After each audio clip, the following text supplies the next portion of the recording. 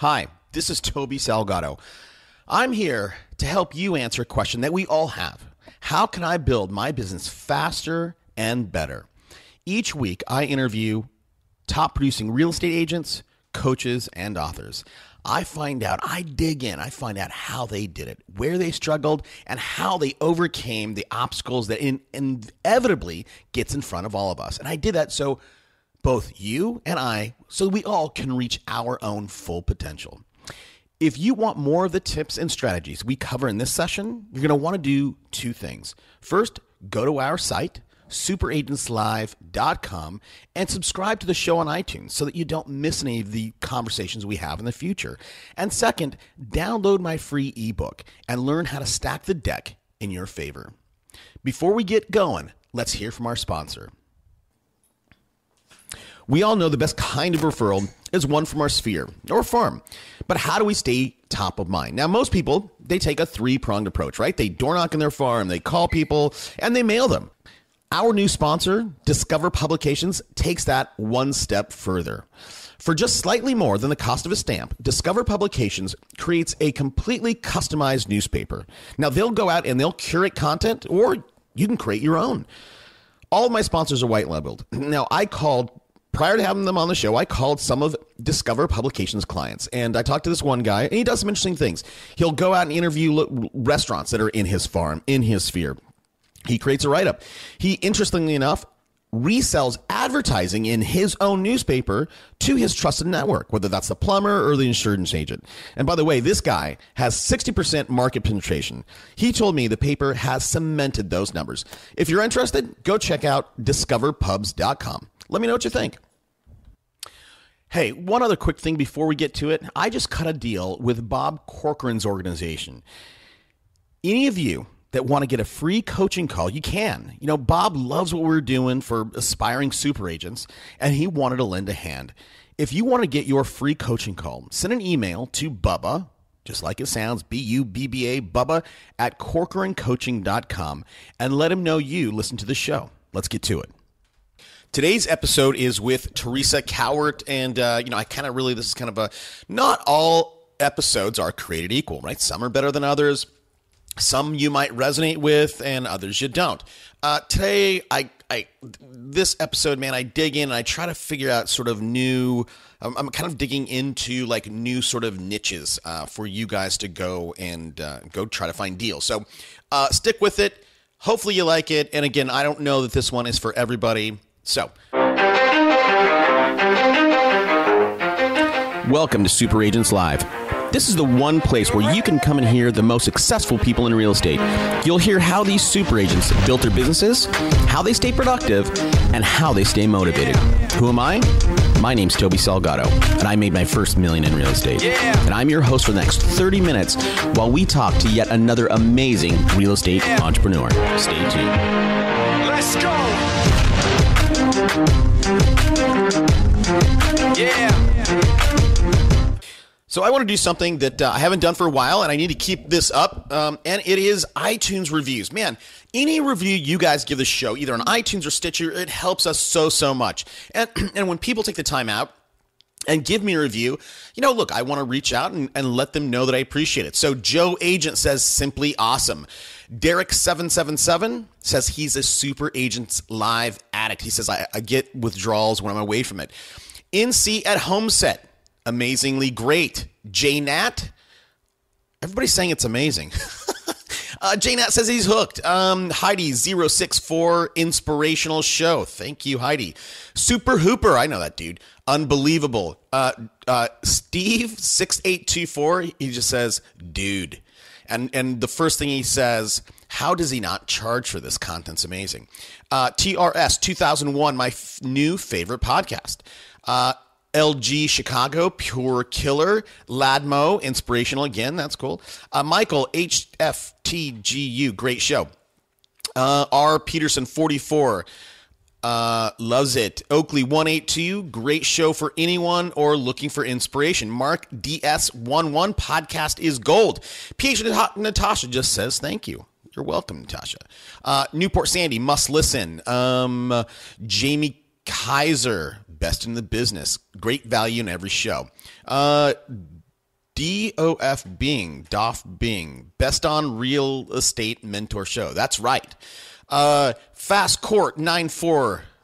He enjoys it. Gene D'Angelo, great. Everybody kills it. It's next level information.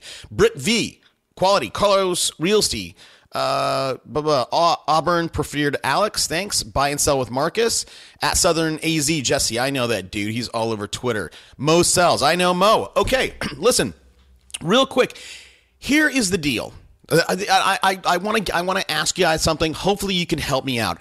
The name of this show is Super Agents Live, right? We have this great podcast. We have a great site. I can't change it, but I do think there's a lot of people who see the show on iTunes and they sort of dismiss it. I mean, a lot of people told me that. They're like, "Hey, I saw your show." And it took me a while, but I finally downloaded it and it's great.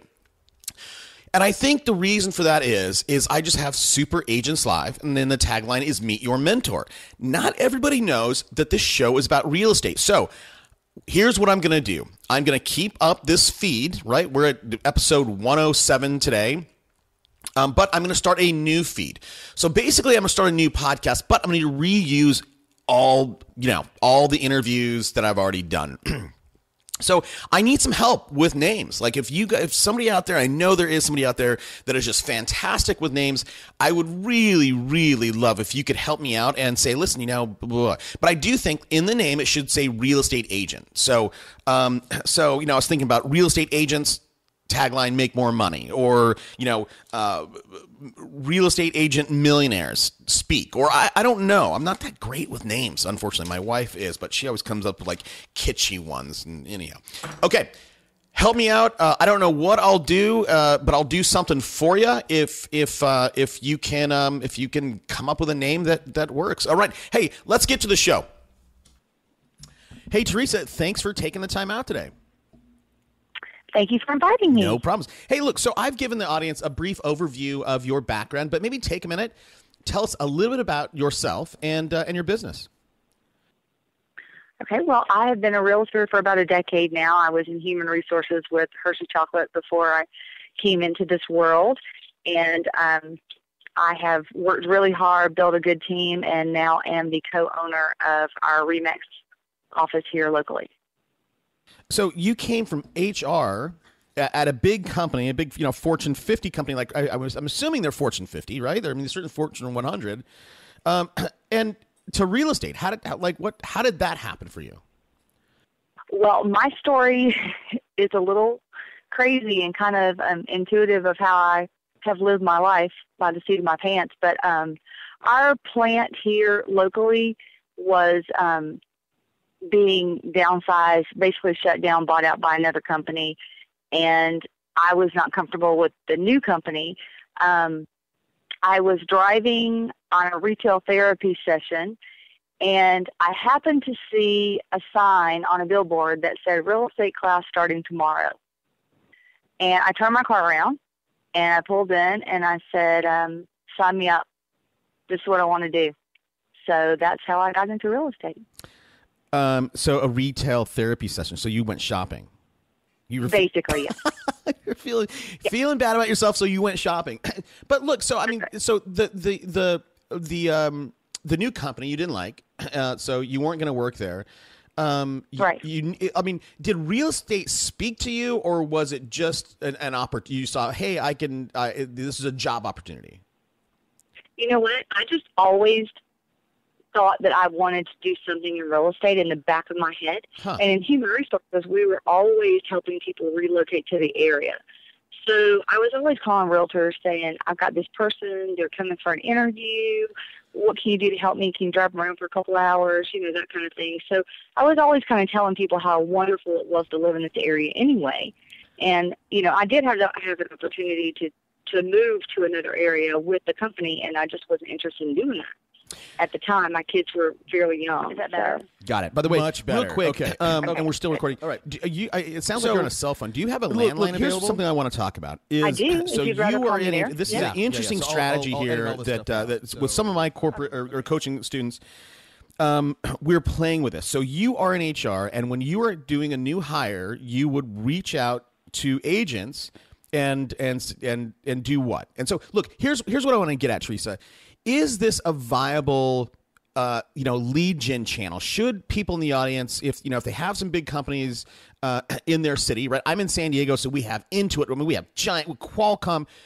Should they be reaching out into the HR group at those companies and saying, "Listen, I want to be your preferred agent"? Yeah, I absolutely think that they should. And in this area, there are a lot of agents that do that because we have some huge industry around here. And there are a lot of, I'm on the preferred list for several large companies in the area.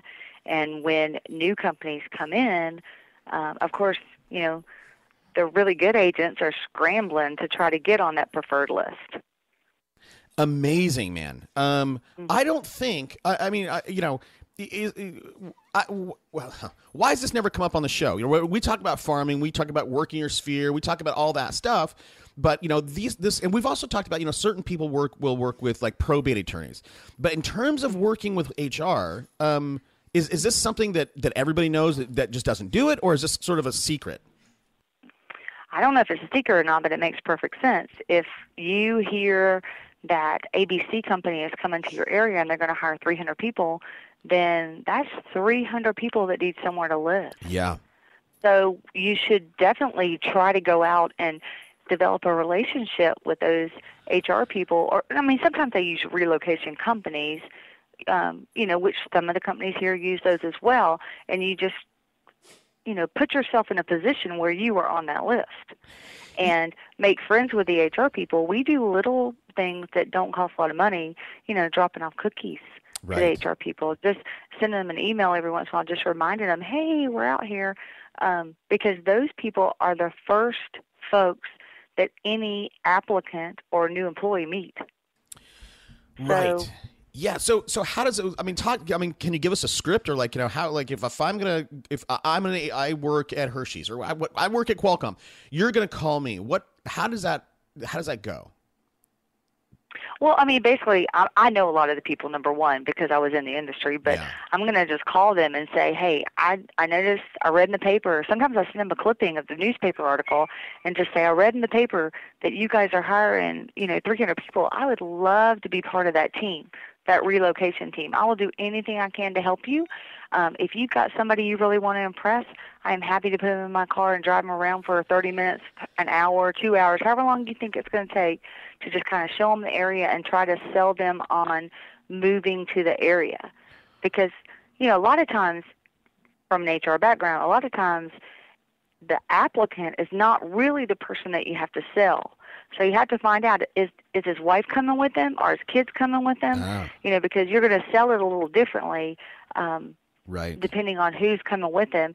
And I have actually been on the phone and called the wife that was, back home in Minnesota or wherever and said, hey, I understand your husband's coming. I spent some time with him today. We rode around this neighborhood, that neighborhood. I would love to send you a relocation packet about our area because I understand you weren't with him. And so you didn't get to see the things that he saw. Because especially a couple, there's two people as part of that team, and you've got to sell them both. She may not want to leave where she lives. Interesting. That's a benefit to the HR manager. Got it. Okay, that's cool. So how hard is it to get on the list? Can I just call up and say, call into Hershey's? And well, look. So is there if I think of a Qualcomm, HR is not one person. HR is a giant group. So yeah. So what is there? Is it like a relocation? What is that title? You have to find out. Every company's different. You have to find out how they do it. We have a large company here that has their own little reload department, and it's really not HR, it's the reload department. But it takes a little bit of time to figure out how each company works because they all work a little different. Yeah. In my situation, we were a large plant, but HR was just a few people, so it was easier to probably get to me than it would be to get to somebody at, say, Gulfstream here. I mean, that just takes a lot more time. And sometimes it doesn't happen overnight, but it's beneficial to you if you just hang in there and stay with it. Yeah, look, that's with everything, right? That's life. Just take action and stick to it, and create a plan and stick to it. So, what else is there? So I want to stay on this for just a couple more minutes and then move on. So I can find you the relocation person in the group. Is there okay, that Gulfstream?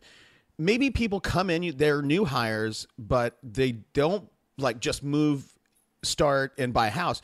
Maybe what about temporary housing? Like, is that another like bucket that maybe if you're an agent you can go fish in?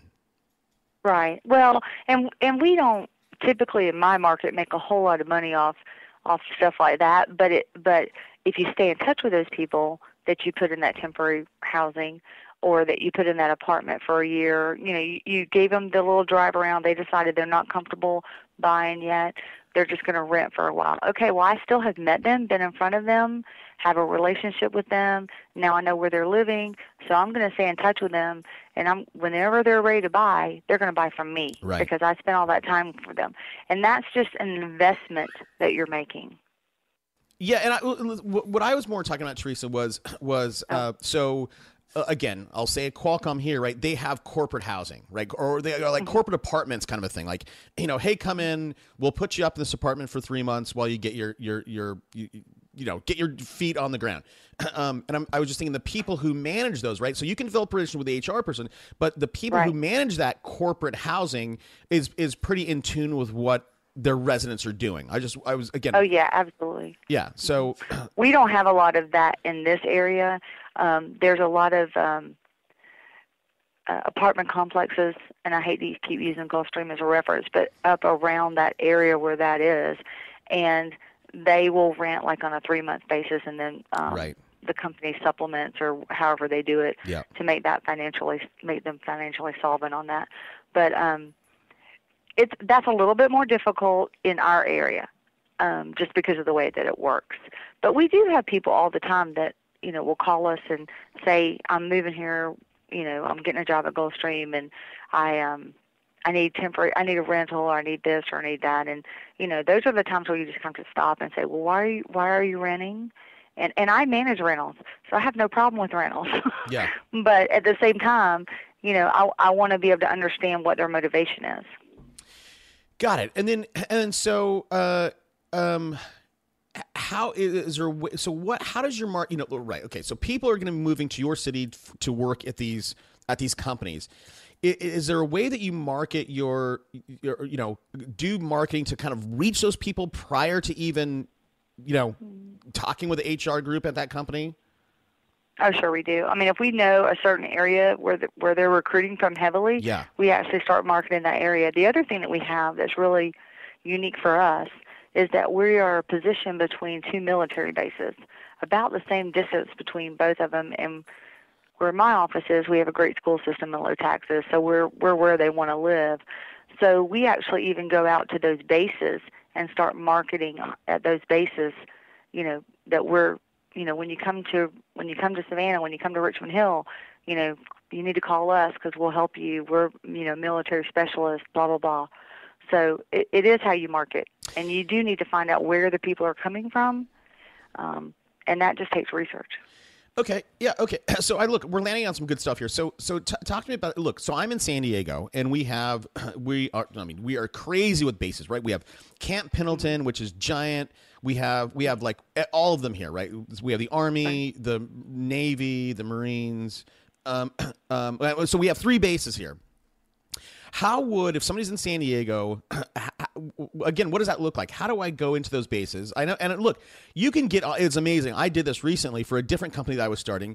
You can literally just drive up to the base, fill out some paperwork, and drive in. You have to tell them like why you want to get in.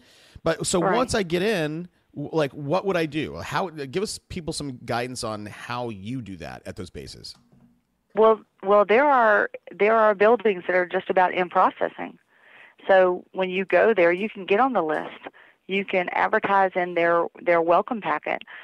We just started advertising on a map that is only given out to incoming soldiers of the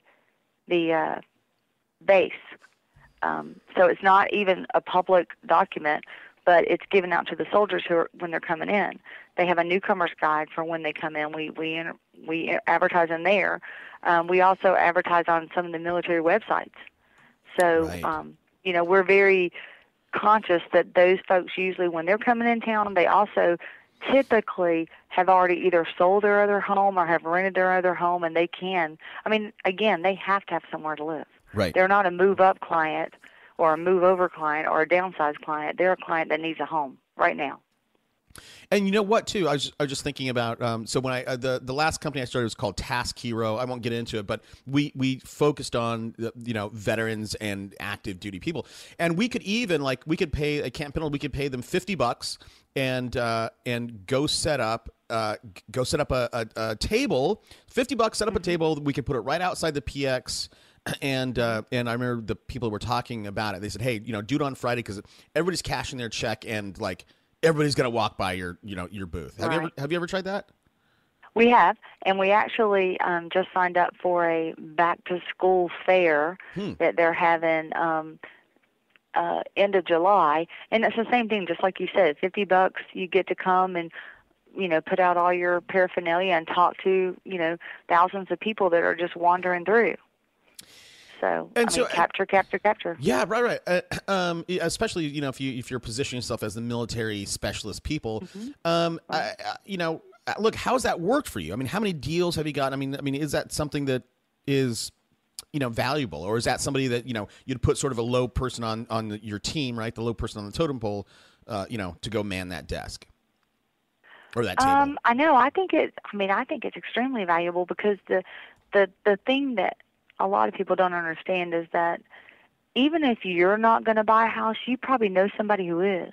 Right. So yes. It's always about asking, well, I understand that, your credit's not quite there yet. Can I put you with a lender, that a friend of mine that can help you maybe work on that over the next 6 months? And who else do you know? Do you know somebody who is looking to buy a house now or sell their house or, so we're, you have to ask those questions. They're not going to volunteer it typically. You have to ask them. Right.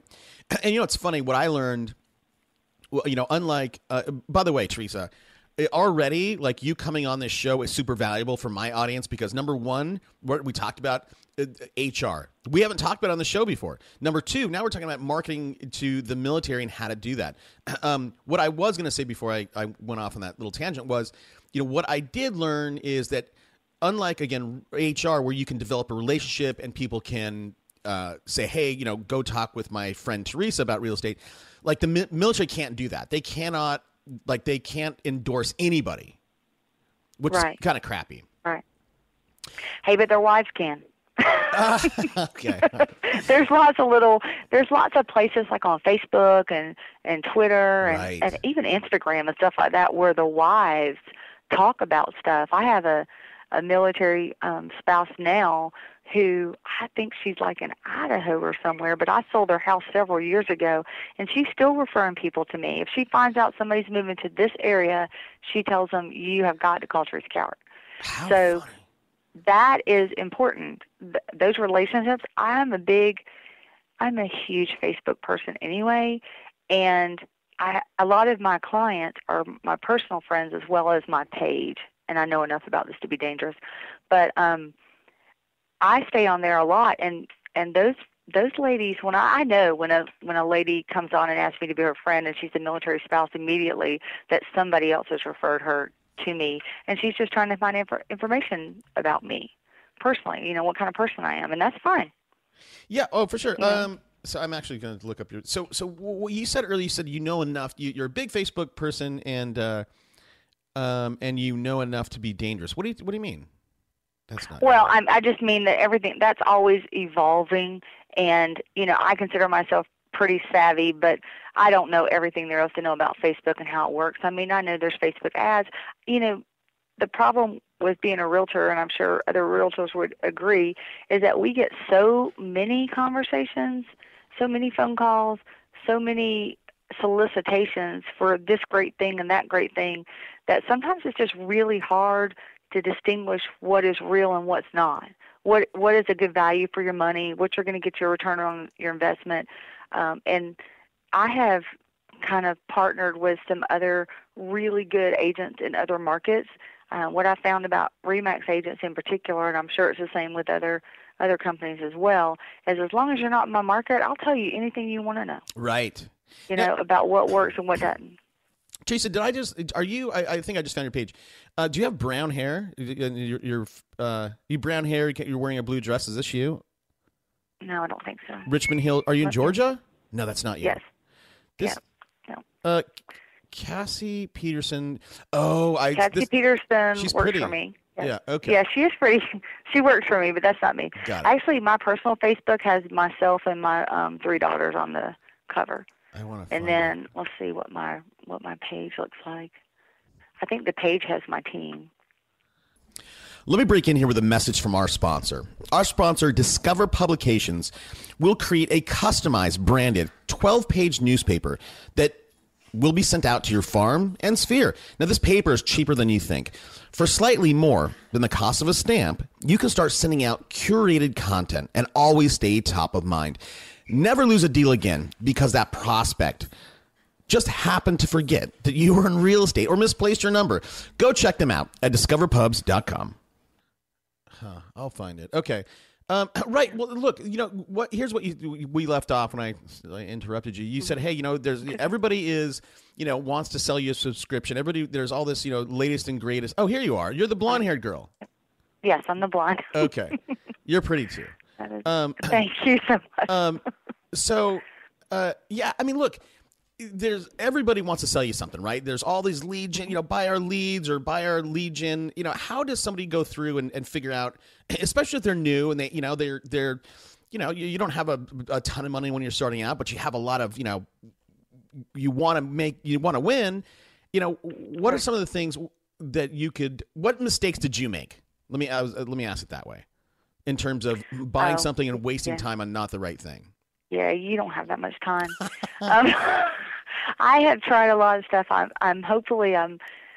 discerned what works and what doesn't work, and I have totally learned. The biggest lesson I've probably learned is that I am not going to make the decision on the first phone call. And I ask for references. If somebody says this is the latest, greatest, popsicle stand, blah blah blah, I'm like, okay, well, who else is using you in my market? Right. Or what other RE/MAX agent can you give me in any part of the United States that I can call? And if they can give me 3 or 4 numbers and I call those people and they say, yeah, this works, then I'm going to consider it. If they can't, then obviously, they have no credibility with me at that point. I need references. I need to call some people and find out if it's going to work or not, especially if it's a significant amount of money, which in real estate, it seems like everything's a significant amount of real money. Yeah, I mean, look, one thing I'm trying to do is I'm starting to bring on vendors to kind of solve this exact same thing, right? Is it worthwhile? And me just dig in and and I destroy some of these people, or I try to destroy them, because I want my audience to know. And so, we've had Greer Allen on the show from Boomtown. Now, Boomtown, I was surprised, like, hey, Greer, how much does it cost? He's like, it's $1,800 a month. I'm like, that is pricey, man.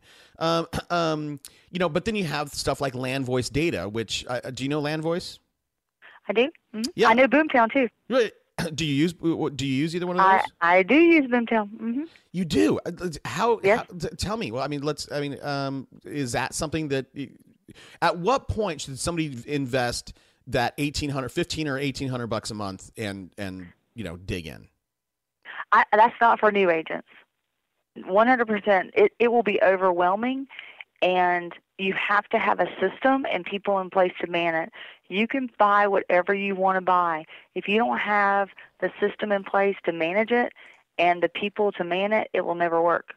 So Boomtown can sometimes send you 20 leads a day.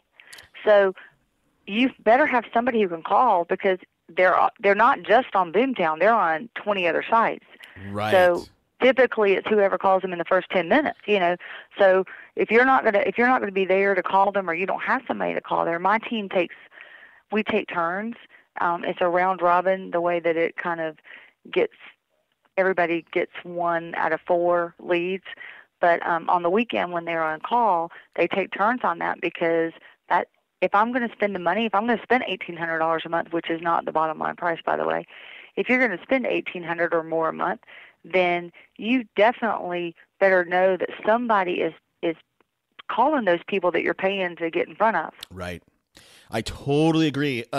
So look, you've seen a lot of people come in this, real estate's a funny thing. And here's, I see very smart people who can't make it. I see people that are not that smart do extremely, put $60 million on the board. I see people with, big, flashy, really extroverted personalities not make it. And other super vanilla people that some of these people I bring on the show, I'm like, I don't know how you are successful, but they are. So, you've seen all these people and personalities. What do you think? Is there one hurdle that most real estate entrepreneurs have to jump in order to become successful? I think what makes you successful is your passion. I love real estate. I eat, sleep, and breathe real estate. I have people call me sometimes and say, "Hey, are you, Taylor Cowart's mom?" Yes, I am, because my kids are part of the whole process. They understand that if mom sells a house, we have a closing, we can go shopping. Yeah. I love it. My husband, who actually works at Gulfstream, goes to work every day with Teresa Cowart signs on the side of his truck.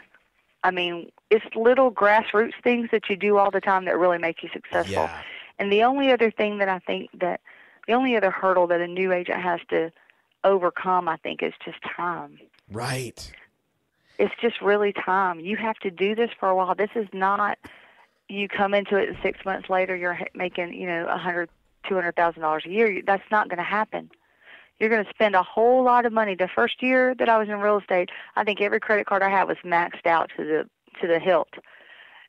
You're going to spend a lot more money before you make money. You just are. Yeah. So, because here's what people get wrong about real estate, right? You don't get licensed and all of a sudden, you're just going to sell houses. You are starting a company. You are starting a business, and you need to treat it like that. And people think that they just got themselves a job, and they come in and they treat it like a job instead of saying, okay, hold on. I need to have a plan. I need to have a budget, and then I need to execute. Right. So that's exactly right. So in terms of, all your credit cards were maxed out. I'm sure that you didn't envision that, but what kind of a budget? If people are out there, because again, we have big brokers that listen to this show, and we have people that are just getting their license right now. What kind of a budget would should people? What kind of a runway? Right? Should they have 3 months of living, 6 months of living? I mean, the more you could have in your savings account, obviously, the better. I had a little bit unique situation because I had also bought a tanning salon about the same time that the company was closing down. So I had cash flow. I had some cash flow. Got it. And that's the part that I think is really difficult for people. If you're a brand new agent, I think probably the best thing that you can do is find another really successful agent. And I did do this. I walked around this office and I said, I will take any lead you give me and I will give you 50% of the money I make. Oh, that's great. I just got to get started. Yeah. I just got to get started. I will, and the top producers in this office were like, yeah, here you go. Because the going rate's 25. And I was like, 50%, I'll give you half of everything because I have nothing, and half of nothing is still nothing. That's right. So and that's how I got started. And then I grabbed one of the guys in the office. I actually probably aggravated his wife more than I aggravated him, but I pretty much just pushed him until he mentored me. I mean, I just bugged the crap out of him all the time. How does this work? Because, like you said, what they don't tell you is they should teach a class that says, I have my license, now what? Right. Because nobody knows what to do once they have their license. Okay, I'm with a company. I've got my license. I got my cute little office. I got my stapler, my computer. Okay, why is my phone not ringing? Yeah. So I don't think people get it. Yeah. So, I think most people don't get it. And here's the other amazing thing, right? NAR just put out this some stats, and only 4% of licensed agents make more than $200,000 a year. And people think, people think that, they're going to come in and, I'm going to show beautiful houses and I'm just going to cut deals left and right and I'm going to be a rainmaker. So look, if you were going to answer that question, I have my license. Now what? Give us like the first, 3 or 4 things, right? Now what? Well, the first thing I think you need to do is find somebody who'll help you. You need to find a mentor in your office that will help you. Even if you have to give them 50% of everything you make for the first year, you need somebody to mentor you and walk you through it, because your first deal may be a nightmare deal. You don't know. I mean, there are situations where, my first deal, I actually sold my listing at an open house. That never happens. But I was too stupid to know that never happened. Right. And I made it happen. But you just never know what is coming down the pike, and you need somebody that you can bounce those questions off of, and it can't always be your broker, because your broker is a lot of times too busy to deal with the little, what I call, there are no stupid questions, but I probably asked a whole lot of stupid questions in the beginning. I'm sure I did. So just because I was unsure and I wanted to do it right, and I think most agents are, we get out of school and we're scared to death because there's so much legal ramifications for everything that we do. So we're, trying to make sure every T is crossed, every I is dotted. So I think you need to find somebody that will mentor you in some way, shape, or form. And there's lots of agents that will. There are some agents who won't, but for everyone that won't, there's 2 that will. So just find somebody who will, help you out, especially a busy agent. If you can find a really busy agent that doesn't have time to deal with all their, I know that I probably got the crumbs that agent had to deal with, probably the people that he thought never would buy a house, but I don't care. Some of them did. It didn't matter. To me, I would take anybody. I had nobody, so I would take anybody. I sat in open houses. I took my iPad or my laptop, whatever, and I watched movies or whatever I had to do, worked on my business plan. You have to be out there. You're not going to make a dime sitting in your house. Right. Yeah, for You're not sure. going to make any money sitting home. So how does So in terms of finding a mentor, look, this I was not so sure about this call with you at first. I wasn't sure if it was going to be valuable, but it is turning out to be super valuable. How does someone find a mentor, and what does that look like? What can I expect, right? Should I expect an hour a week of because one-on-one, or what? Unpack that a bit if you can. You should expect to do whatever that person wants you to do or fit into their schedule. Because I know that I was up here sometimes at 8 o'clock at night, sitting on the floor with my notebook, scribbling as fast as he talked. I was up here sometimes on Saturday morning because that's when he had his time available. Whenever they were available, I made myself available. Got it. And really and truly, he just talked to me. And he also, whenever I did have a client, I would come back in and say, okay, here's what we did. These are the houses that we saw. This is what they're saying to me. What does that mean? Right. Like, what should I say? Because there's usually there's usually a comeback for everything. You don't always know what people really mean, Right. So you just have to. I heard this just the other day, and I know that it's something I've heard all my life because I'm a talker. But God gave you 2 ears and one mouth for a reason. Yeah. So I had to consciously not try to inject. I listened to him. I was a sponge. And then I went out and tried it. And some of the things that I thought, I'm not sure if that'll work with my personality, you just put your own spin on it, and yes, it works. As long as you're genuine and you have the right heart. Right. Passion and genuineness and authenticity. You're saying all sorts of good stuff. So, and by the way, just if nobody's ever heard that, 2 ears and one mouth, what does that mean?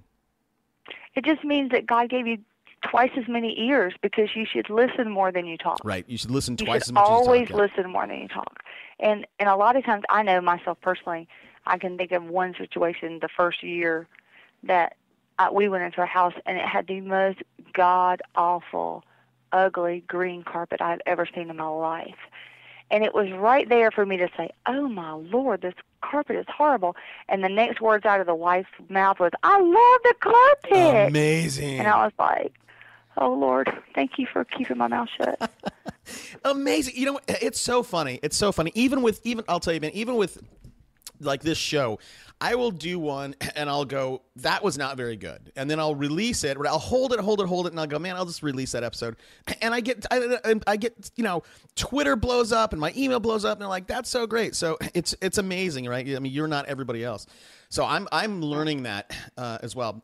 So going back to finding a mentor. So I'm a new agent or whatever. I can either go join a Remax office and, you know, and find somebody in there, or I can find a Teresa Cowart and join your team. Like, what's the pros and cons to both of those?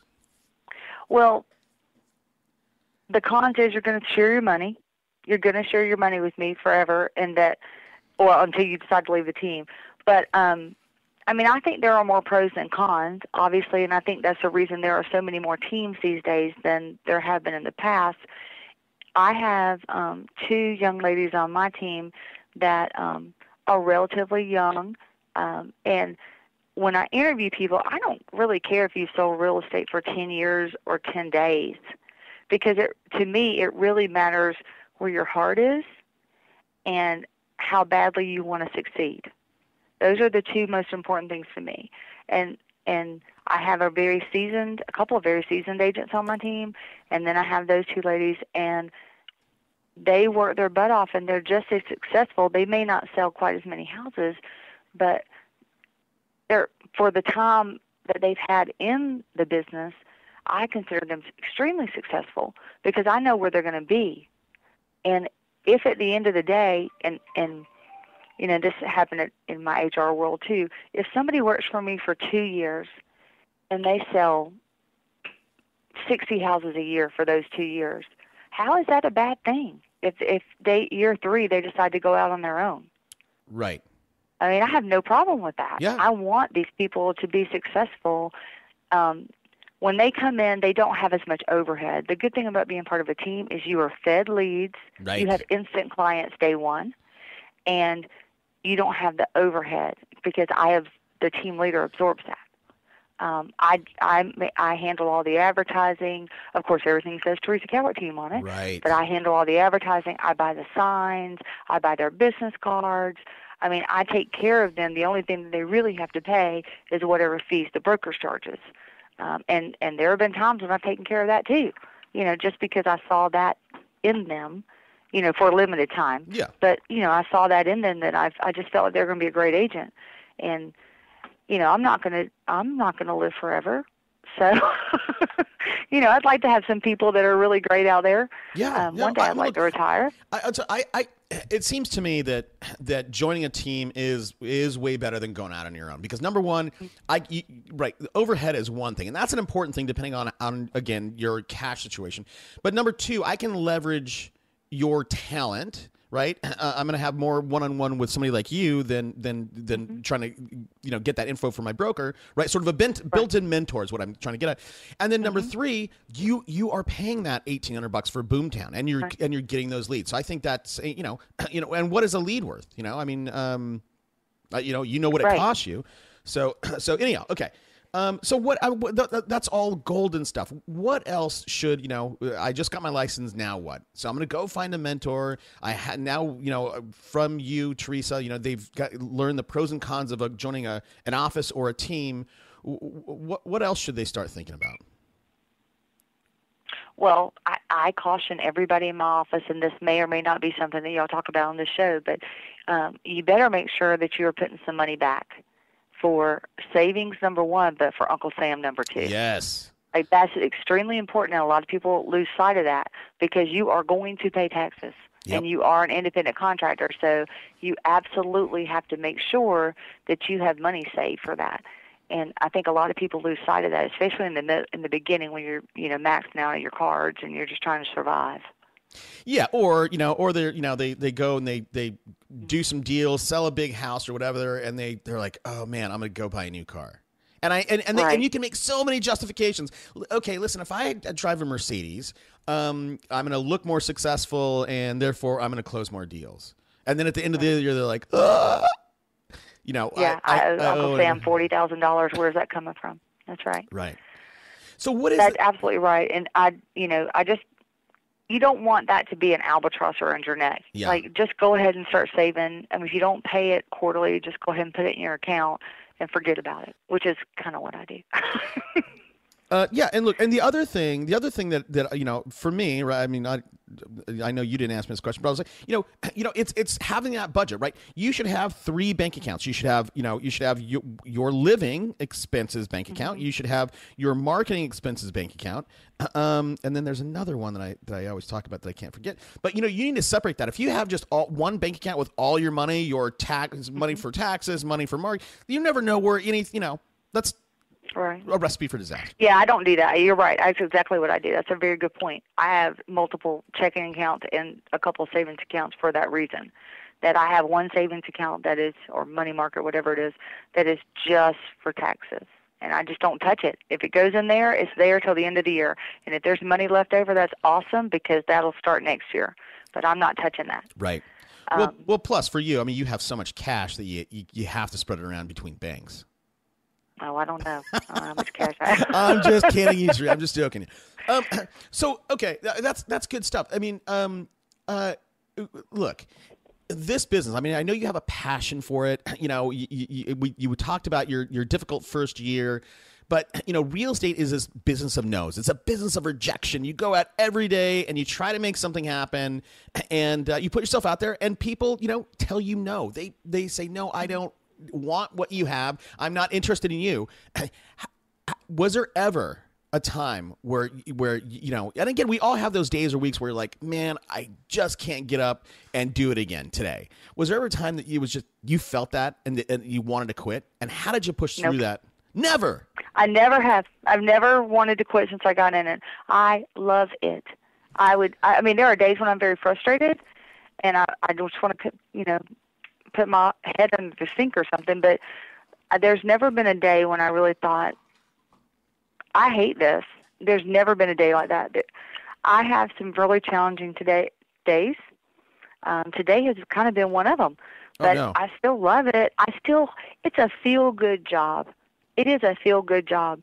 I know there's a lot of no's. I know people are ugly to us sometimes or condescending or, whatever, downright rude. Yeah. But there's a special kind of joy that comes from that when you get to the end and you have made a family or a young soldier or a college graduate feel good about themselves. They've got a new home. They're happy.